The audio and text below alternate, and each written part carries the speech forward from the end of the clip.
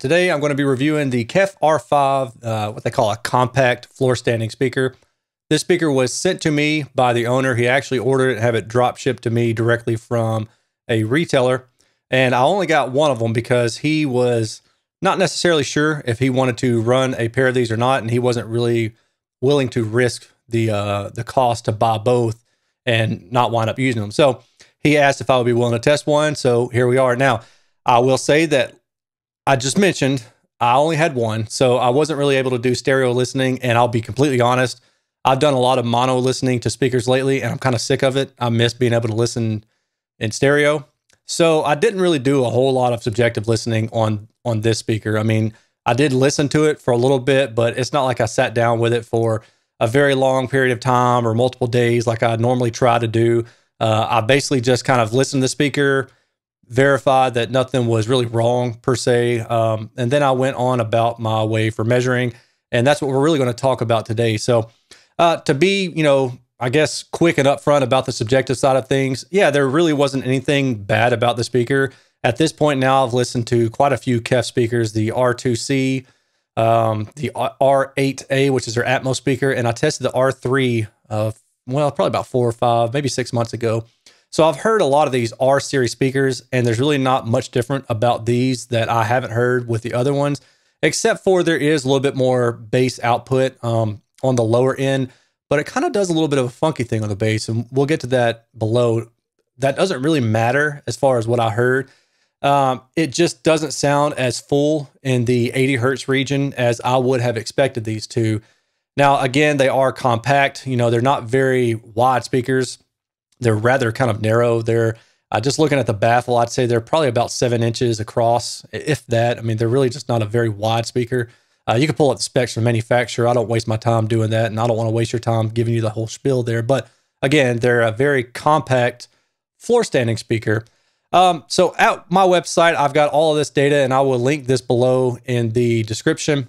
And here's a picture of the Kef R5 just kind of set up on a roller. And let's see. Another picture, and in the back you can see that there are 2 ports. There's one toward the top and there is one toward the bottom, and there is the multi-way binding post where you can bi-amplify the speaker if you want. Is there anything else I want to note about the speaker? Let's see here. I did test it with the microphone placed at the center. So right here, that's the reference point. Now I took this outside, also did a ground plane measurement just to make sure that my bass summation was set up properly in the Klippo near field scanner. And the Klippo near field scanner is a measurement device. It's fully robotic that allows you to measure a speaker in a non-anechoic environment, such as my garage, as you see here, but get anechoic results. So it basically takes the room out of the response and allows us to quantify what the speaker behaves like when it's not in a room. And the reason that's important is because you can take that information, roll it all up into a nice, pretty package, and get a very good representation of how the speaker is going to present itself to you in an actual room. And we can do that by looking at the estimated in-room response curve.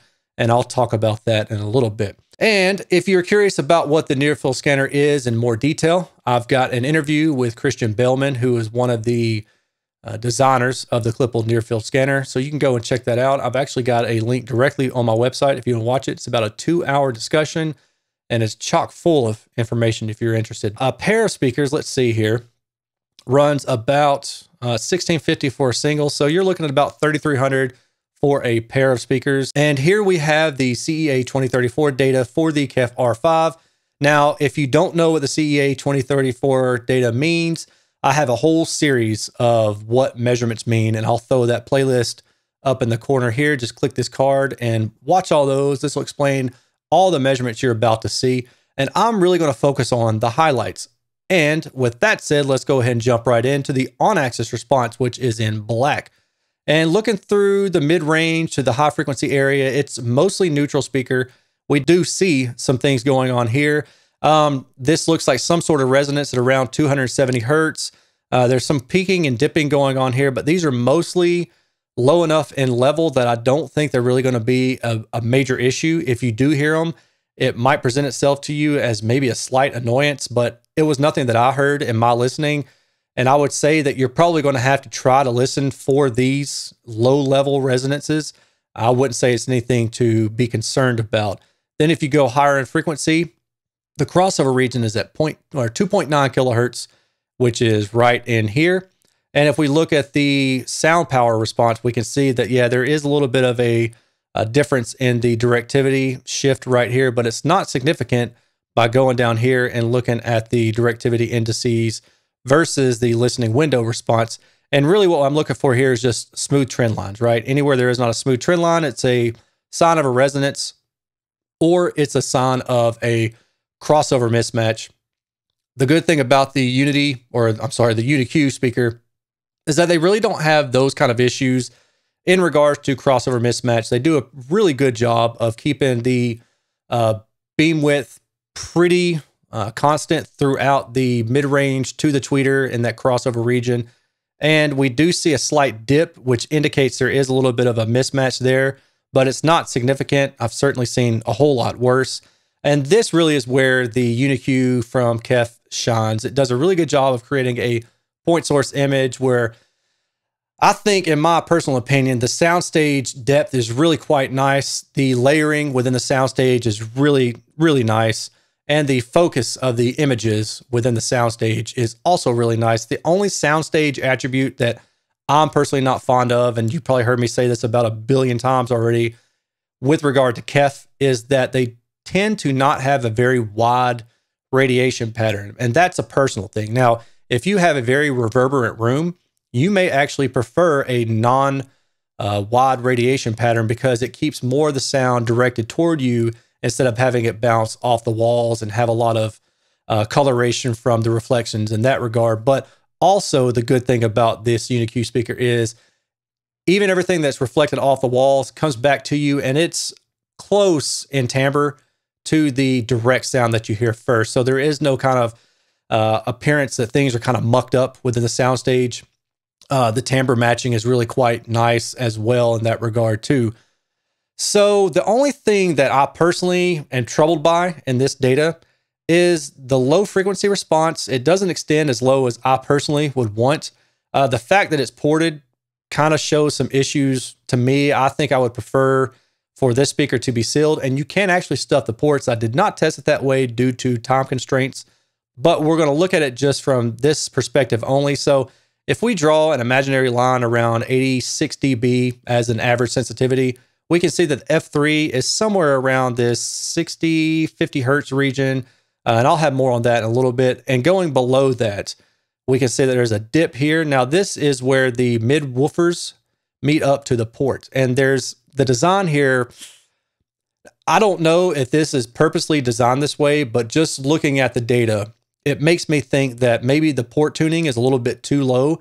And maybe if the tuning was a little bit higher, it would kind of get rid of this null right here. Now, it certainly is plausible that this is done on purpose, and Kef has engineered the speaker to have that dip at that particular frequency. It's certainly plausible, but just looking at the data and not having any other additional insight into that, my takeaway from this is I would personally prefer to have a higher tuning frequency and or maybe just seal up the enclosure altogether and not have ports, because matching to a ported speaker with subwoofer response, especially when you're getting lower in frequency where the wavelength is so long, and trying to get the phase response between mid-woofers and subwoofers right, that's really tough. And for those reasons, I kind of sometimes tend to lean more toward a sealed design. But that's purely personal. If you like ported speakers, that's great. I'm not saying anything's wrong with ported speakers, but I'm just giving you my 2 cents, okay? Is there anything else in here that I think is worth mentioning? Yeah, I mean, you see a lot of jaggies going on here, but I really don't think that a lot of this stuff is going to be audible. That's the one thing about the anechoic data, is that it allows you to see very minute resonances, but the audibility of these things, most of the time is kind of going to be, or the appearance of audibility is going to be overtaken, I guess, or overestimated. So I usually kind of just mentally is the word I'm looking for there, just kind of filter these out in my head, and then I kind of look for the trend lines that are going on. So if you do that, overall, the speaker looks pretty good. And now we are looking at the estimated in-room response. And I keep saying the same thing over and over. Generally, what you're looking for are the trends, right?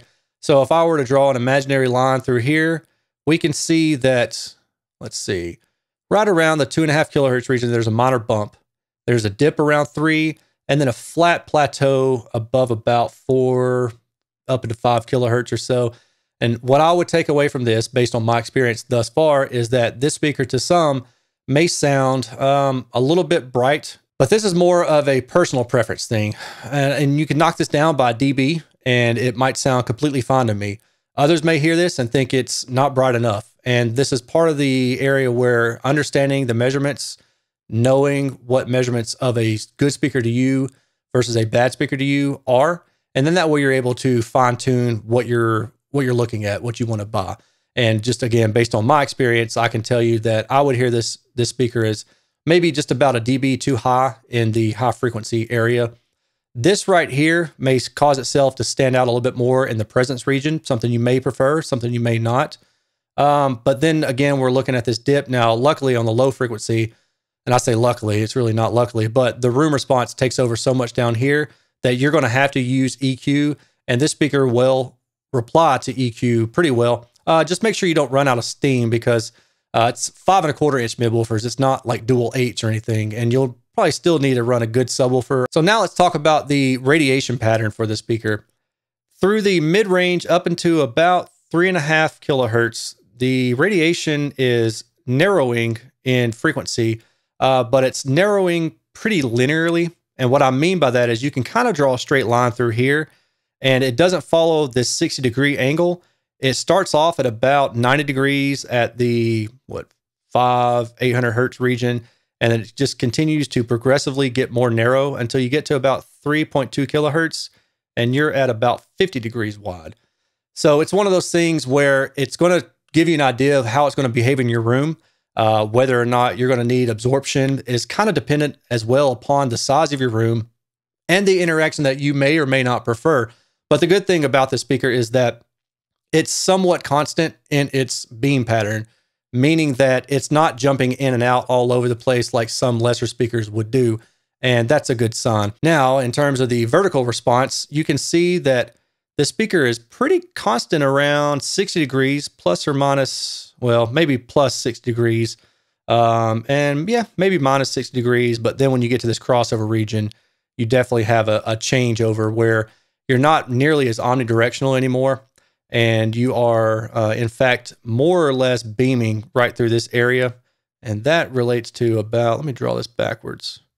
Yeah, right around that crossover region, as I said. And then the tweeter gets wider out through here. So there's just a little bit of a dip in this crossover region. Whether or not that's going to be problematic, I really can't tell you. The verdict is still really out on vertical directivity and how we hear the beam width through that region. And there's actually a discussion I had with Dr. Floyd Toole about that. And that was pretty much his takeaway. And I'll try to remember to link that up here if I can. And this is the on-axis response linearity. You can see that you're mostly plus or minus 1.5 dB above the 200 hertz region. But then you've got this dip in a response of about what is that? Maybe half a dB to a dB. And then you roll off. So the F3 is actually at 77 hertz. I misspoke earlier.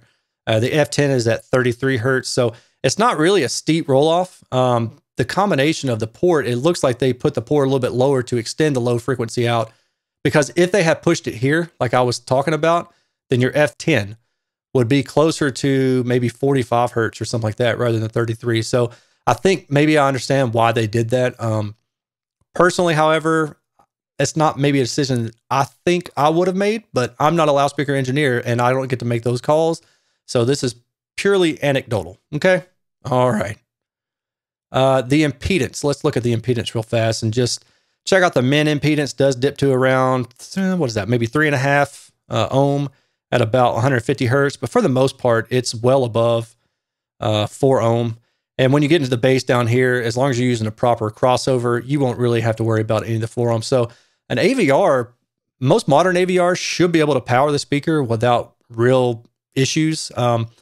But I would also make sure with the manufacturer of your AVR that it can do that if you are limited to using only an AVR. And here is the near field response measurements of each of the components.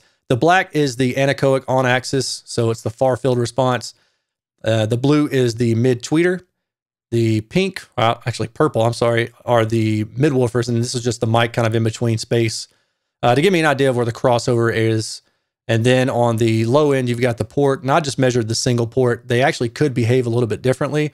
But I think this actually tells me the story that I needed to know pretty well about what was going on with this dip. And sure enough, yeah, it is the port doing that. Now, the other port may actually be causing this bump right here. I'm not really sure again, but I didn't really see the point in measuring every single component because the far field is what matters. And really, more or less, I just wanted to sanity check this guy right here. And speaking of sanity checks, I also did take this outdoors and measure it in a ground plane method and got the same result for the on-axis response, at least up into the high frequency where the ground plane measurement is not very useful. Harmonic distortion. You're below about 1% THD at 86 dB. The main things that you want to know is that negative 40 dB is 1%, negative 30 dB is 3%. And those are just visual cues to look for. So in terms of distortion at 86 dB at 1 meter, no problems here for me. And then at 96 dB, that's when we start to kind of run out of steam with this speaker. It increases above 1% at about 100 hertz. You're about 3% on the low end. But if you used a proper crossover, again, maybe say 80 hertz, you're going to take some load off of this speaker. And I don't really think you're going to have to worry about distortion. However, in terms of compression and enhancement, this is where you kind of want to keep things in check and keep expectations in check, right? Going from 76 to 86 dB, there's not much shift in the red. You're within like a quarter dB. Going from 76 to 96 dB, you're within a half a dB on the low end. But going from 76 to 102 dB, you're losing a dB due to compression at about 150 hertz. And you're gaining a little bit on the 80 hertz region, but the main thing is you're losing about a dB down here, and you're also really chopping off stuff in the high frequency. And I find this kind of interesting. And what this data tells me is this speaker is good for, middle volume listening, maybe even high volume listening at typical seating distances. But without a proper crossover, you are definitely going to run into limitations of the speaker.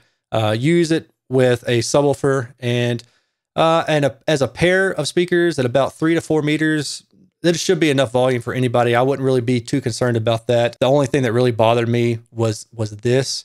But you got to think, if you're listening to these speakers as a pair at 102 dB, so that's 108 dB, and then in room is about 111 dB, and then you take the distance away, so you're back to around maybe 100 dB. That's really, really loud, and I don't think that anybody's going to push these speakers that high and notice that, because your ears are probably already going to be having an issue. So that's just my 2 cents on that. Long-term compression, 86 dB, no change. Long-term compression for 96 dB, there is a little bit of a change in the high frequency area. And this is one of those things where it makes me wonder, is that due to some kind of intermodulation where the cone is moving and it's maybe altering the high frequency effects? I don't know, but it is interesting. So I just thought I would throw that out there. And that's going to do it for this speaker. If you're looking for, a summary of what I think about the performance, overall, I think it's a good performance for a compact floor standing speaker. I'll be honest with you though, it's not something that I would personally buy. And that's not so much because of the performance. I think the performance is okay. And I really do love Kef's concentric designs. I just personally don't like slim looking towers. To me, if I'm going to buy a tower, I want to buy a tower that's kind of meaty. Slim looking towers. I actually owned the R500 a while back, like 6 or 7 years ago, and it sounded great, but I just want an imposing looking tower speaker. If you own these speakers, man, I'm not knocking it at all. I mean, it's just a personal thing. I would love, maybe like R11, maybe whichever one that has the larger woofers. Those are the ones I would personally like to see more of. But anyway, that's just my 2 cents, and you don't have to agree, obviously, but there's the data for you to make a better informed decision. And I do want to say thank you for you watching. If you are into this kind of stuff and you are not a subscriber, please hit the subscribe button. That would help me out. And we'll talk to y'all later. Take care. Peace.